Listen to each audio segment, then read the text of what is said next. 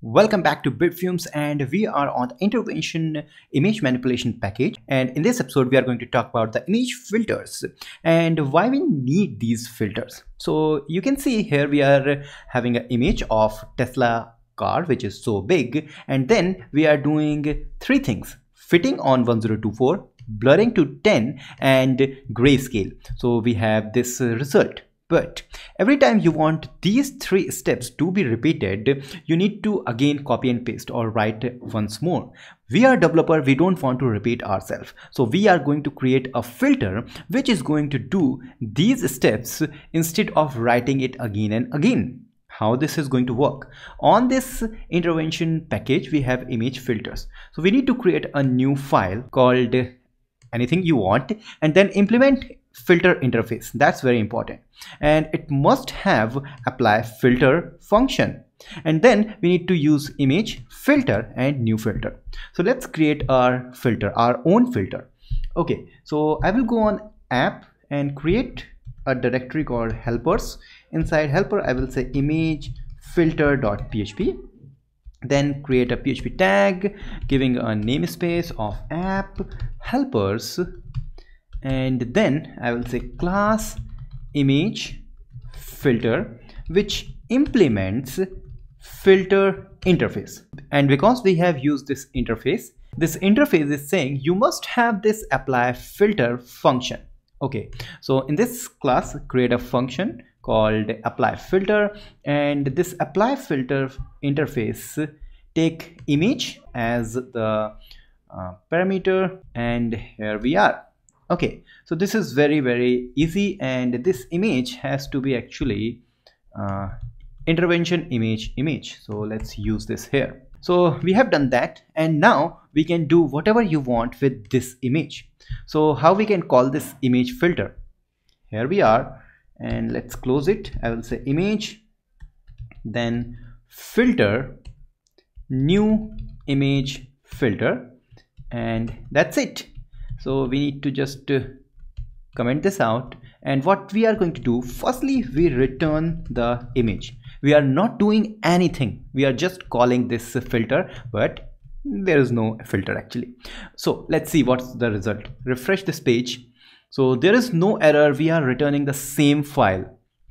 This means now we can do the things. So we have these three filter we want to apply.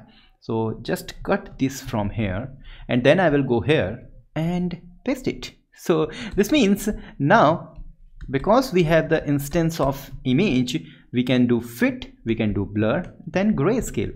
And because we are calling this filter here, it will going to apply everything. Refresh this page, and as soon as we done with that, we are having all these three filters applied at once.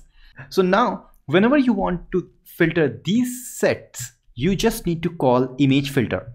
Also you can extend the functionality, because here we are saying blur is 10, and now we can create a constructor. So I will say construct, and then I can get the value from the external world. So initially it will be null, so I will create a private blur and a constant of blur val.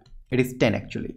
So I will say this dot blur is equal to, and check if we have the blur, return that, otherwise give the self blur val. Okay, and this means now instead of this 10, I can simply say this arrow blur.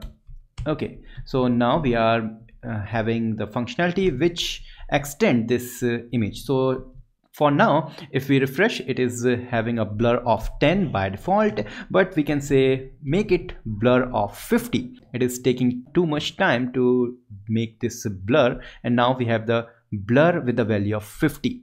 We can also do the same thing with the fit part. So you have seen that it is very efficient way of writing the filters, and we are having a power of making the functionality dynamic, as well as we are not repeating ourselves with the same set of functions we need to apply on the image. So this is all about the intervention filter. But as we know, to blur this image, intervention take lots of time. And every time we want to have this, every time I refresh it, it takes same amount of time because it is processing again and again. We don't want this. If we want the same functionality, same set of filters, we are going to use in the next episode caching, so that we don't want to apply same filter again and again. So in the next episode, talk about the caching with the intervention. Till then, what you need to do, hit the thumbs up button, hit the subscribe button. Don't forget to hit the thumbs up. Don't forget to hit the subscribe. It is very important, mandatory for you. Share this video with your friends, and don't forget to like Bitfumes on Facebook, Twitter, Instagram, LinkedIn, and we will meet in the next episode. Till then, goodbye.